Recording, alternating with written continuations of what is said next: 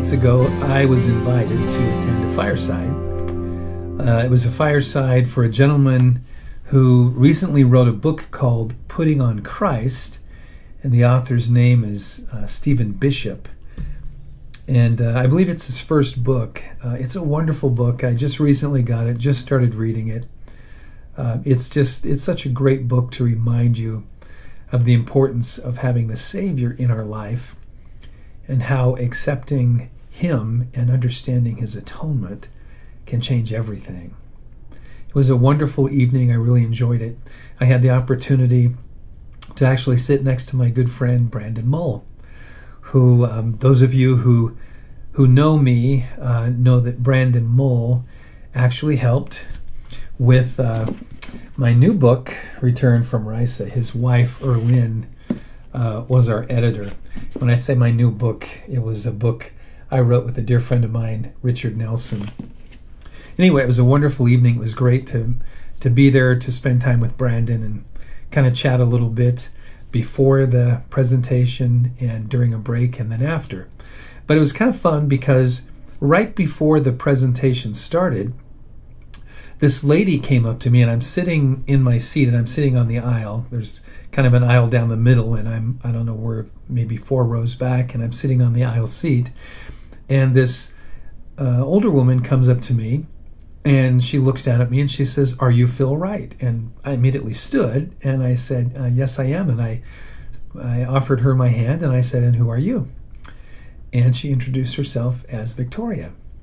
And I said, "Well, Victoria, it's wonderful to meet you." And she said, "Well, I just was excited when I noticed that you were in the audience because I wanted to tell you how much I loved your book."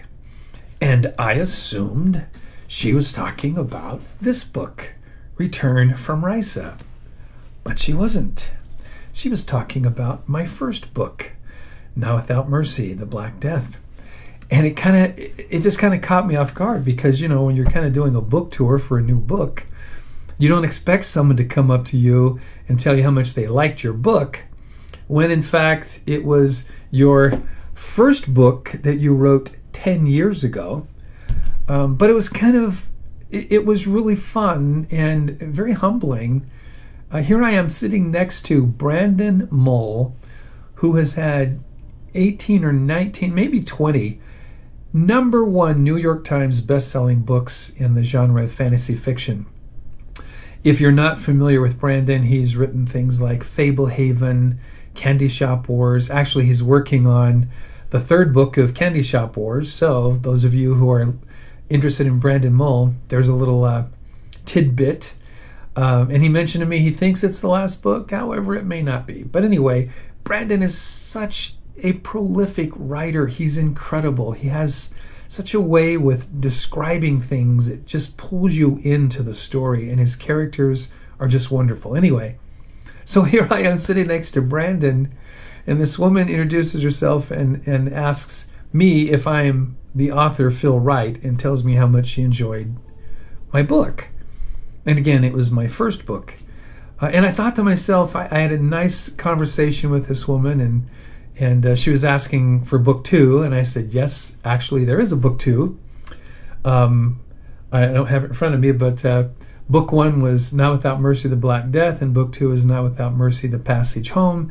And I told her I'd make sure that I would get her book 2. But anyway, so I sat down and I look at Brandon, and I said, Brandon, that was amazing. A woman came up to me and asked if I was an author, and I'm sitting next to you. She should have been coming up to you, not me. Anyway, it was just a wonderful experience. But as we talked about Not Without Mercy, it just brought back so many wonderful memories of writing this book. And it was kind of fun because I could tell she had read the book because she was talking about William, the main character, and Michael, and the tragedy of what they went through. If you haven't read the book, it's a story of a family that survives the Black Plague in Bristol, England in 1348. And it's a very touching and heart-wrenching story. It's a historical fiction. I spent 2 years writing it, 1 year researching it, and 1 year writing it.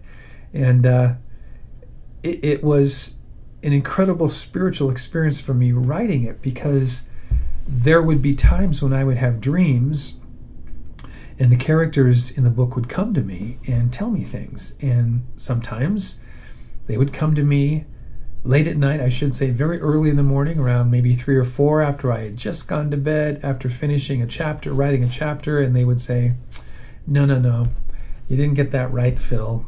Here's how it happened. Then I would get up and rewrite the chapter. I know that might sound hokey to some of you, but oh well, it is what it is. So it was really a fun experience to talk with Victoria and to see how that book influenced her life. She said she cried all the way through it. I didn't mean it to be a tear-jerking book, but it is about a family that survives the Black Plague. And if you think about what our world has gone through in the last couple of years with COVID and how bad COVID has been, I'm telling you, COVID was nothing compared to the Black Plague. Because if you got the Black Plague, you were usually gone within 3 to 5 days. I mean, your life was over. But it was interesting, and one of the things I talked to Victoria about, I said there's a certain line in the book that just kind of came out at me when I realized how people dealt with death all around them, and everyone dealt with it differently. And there's a line in the book that I wrote where I said, the faithless became fearful, and the faithful became fearless. And that, to me, is such a powerful concept, that when we put our faith in God, we really do become fearless. But when we put our faith in man and we become faithless, we really do become fearful.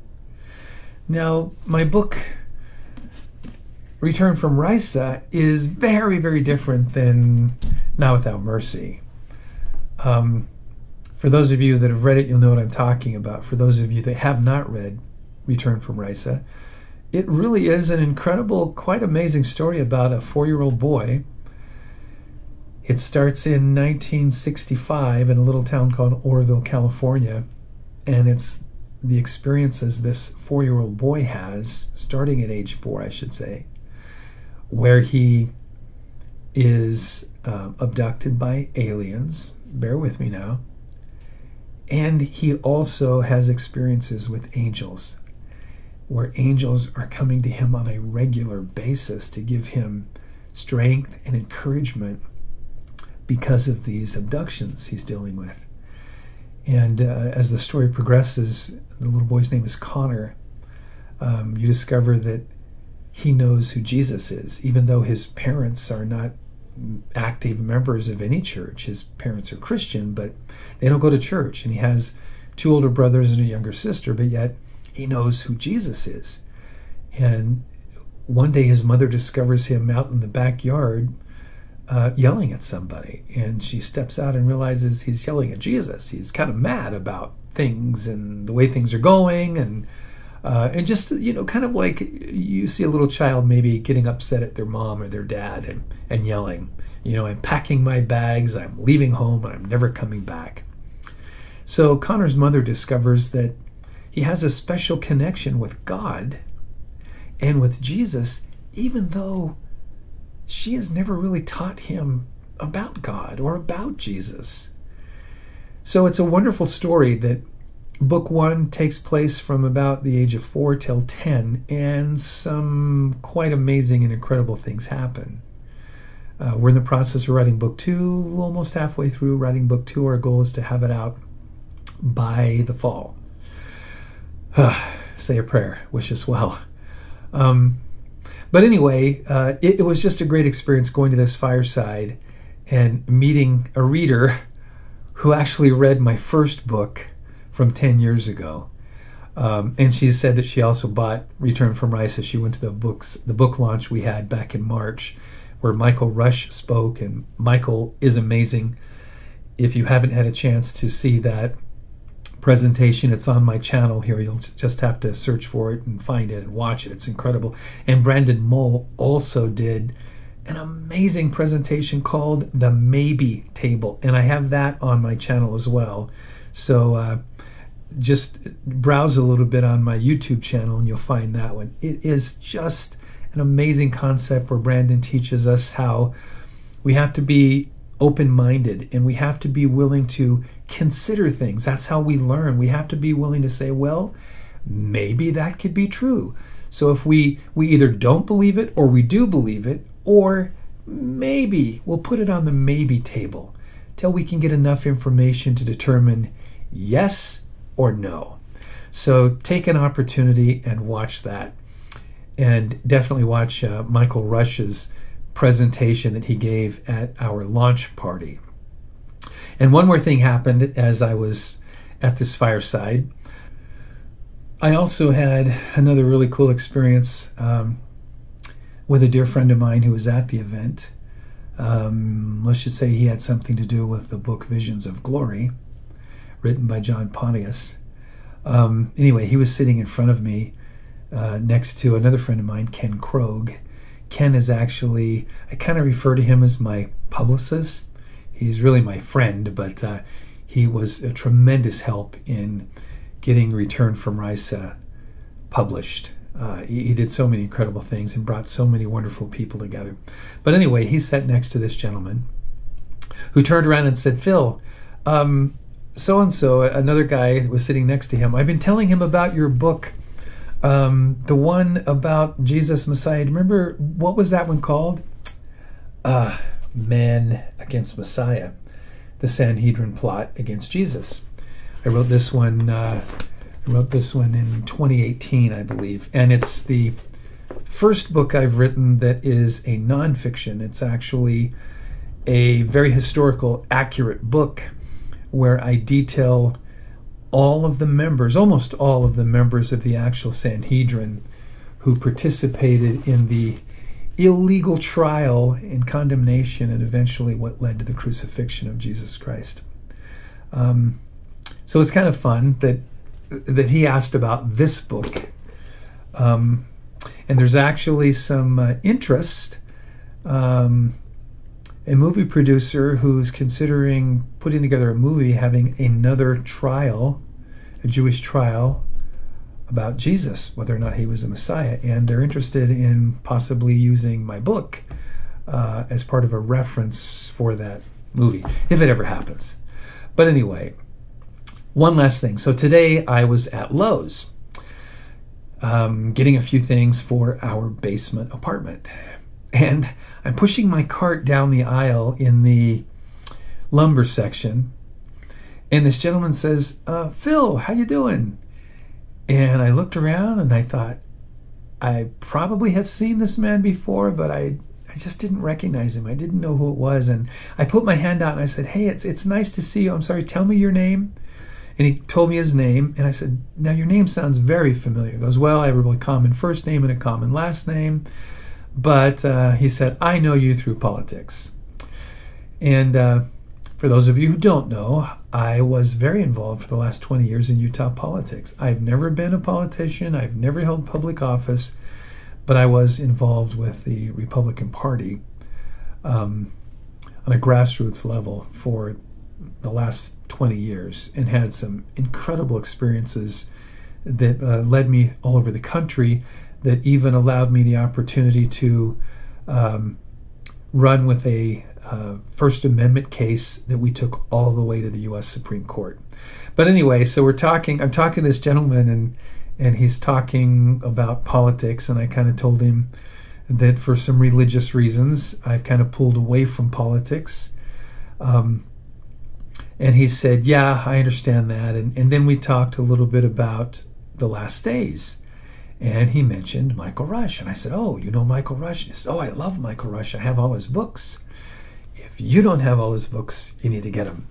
You can find Michael Rush's books at the lost10tribes.com, and 10, the number 10. I'll put a link down here. But anyway, so we're talking, and he mentions Michael Rush. And we both talked about how much we love and admire Michael Rush and the incredible books that he writes. And a couple minutes later, maybe 10 minutes, and this guy was about 65. His son, I'm guessing was 30-ish, comes up, and he says, "Oh, you're Phill Wright." And I said, "I'm thinking politics." And I said, "Yes, and you are." And I put my hand out, and he introduced himself. And he said, "Oh, I just got your book." And I said, "Oh, which book?" And it was Return from Rysa. And it was just kind of fun. Look, I'm not a celebrity. I've written a few books. I'm just a local guy. I live in Utah. But it was kind of fun that within a couple of days, someone actually recognized me. Of course, with this white hair, it's kind of hard to be incognito anywhere I go. But it was fun to speak to both of these gentlemen, and then we got into a discussion about prophecies and the end of days, and of course Michael Rush, because that's a lot of what he talks about. Anyway, I just wanted to give kind of a short little update on what's happening in my life. Again, if you haven't had the opportunity to get a copy of Return from Rysa, please do. It's a wonderful book. I have so many people that have read it now. They've read it as a family. Now, it's not necessarily a family book. It's pretty intense. So I would probably recommend 12 years old or older because it's intense, and some parts are probably pretty scary. But it has a great message. We wrote the book to find a way to teach the plan of salvation without being preachy. And we did it by teaching the plan of salvation from the perspective of people or beings from a different planet. I believe that God created worlds without number. And I would never limit his ability by saying he only put children on this world. It makes no sense that he would create worlds without number and only put his children here. So I firmly believe he's put his children throughout the universe on different worlds, probably just like Earth. And if any of those children on other worlds have the technology and the ability to visit Earth, to come here where the Son of God was born, where Jesus was born, where he lived and taught the gospel and gave us the plan of salvation and was crucified and died for our sins and resurrected, wouldn't they want to come here if they had the ability to do so, just to see the promised land world? Of course they would. Now, I'm not talking about little green men or strange space creatures. I'm not sure about their existence. It's on my maybe table.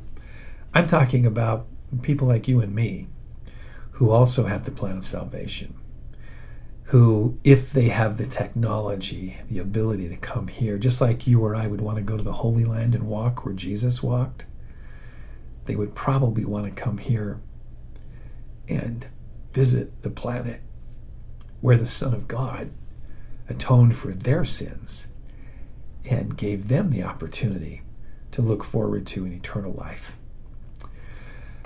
That's my spiel. Thanks for watching. I hope you have a wonderful day. Whatever you might be doing, I hope your week is going well. Thank you so much for listening, and thanks for your friendship.